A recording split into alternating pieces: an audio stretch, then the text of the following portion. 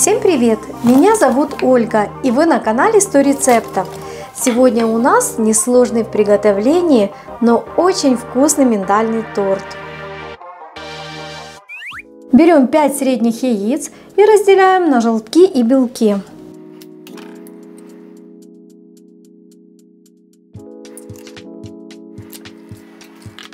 Берем желтки, немного их перемешав, добавляю 100 грамм сахара и снова перемешиваю.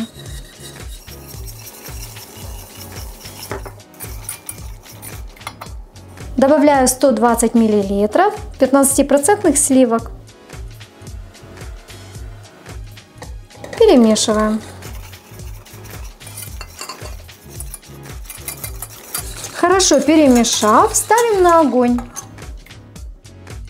И уже на огне доводим смесь до загустения, все время помешивая. Смесь начинает понемногу густеть.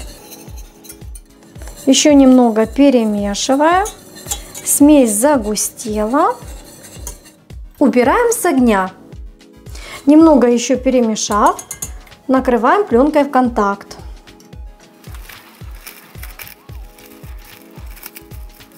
Основа для крема должна остыть до комнатной температуры. Делаем коржи. Измельчаем 150 грамм жареных миндальных орехов. Добавляем 50 грамм сахара.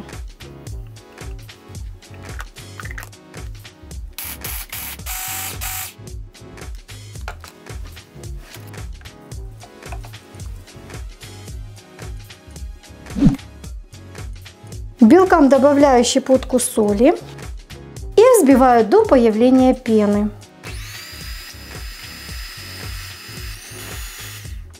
Теперь постепенно добавляю 50 грамм сахара.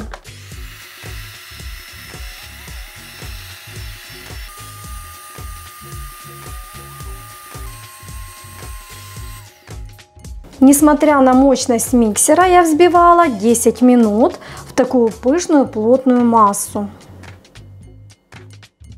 Добавляю порциями молотый миндаль с сахаром и перемешиваю.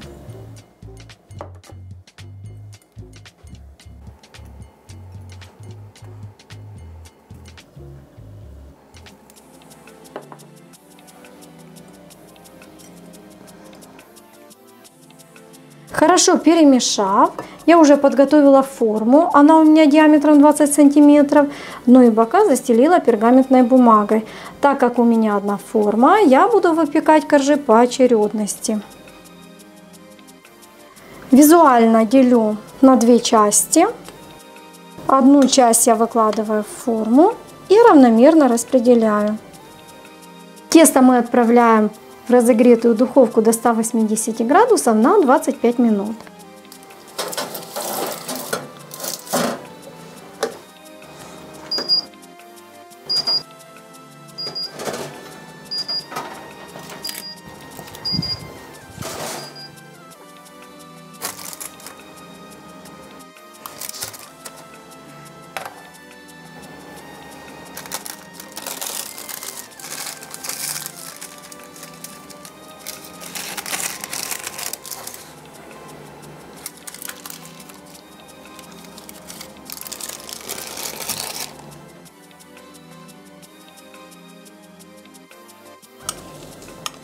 Теперь выпекаем второй корж.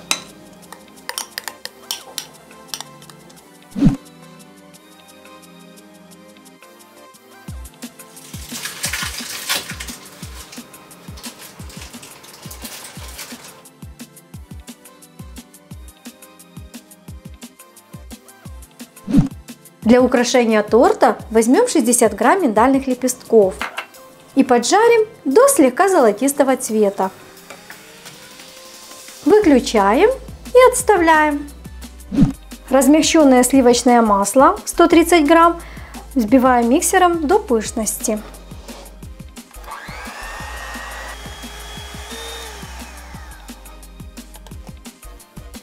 Основа остыла. Теперь порционно добавляем к сливочному маслу и взбиваем до однородности.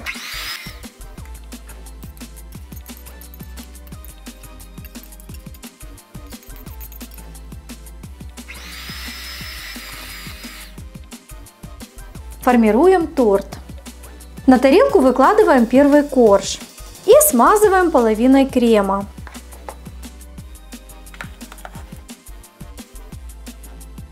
Кладем второй корж и смазываем кремом верх и бока тортика.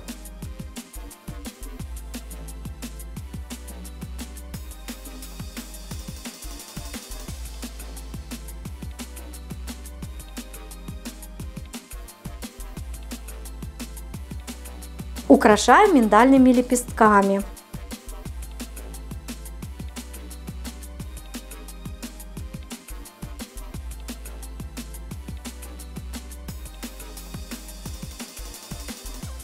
Торт отправляем на пару часов в холодильник. Вот такой красивый и аппетитный торт у нас получился. Буду очень рада, если он вам понравится.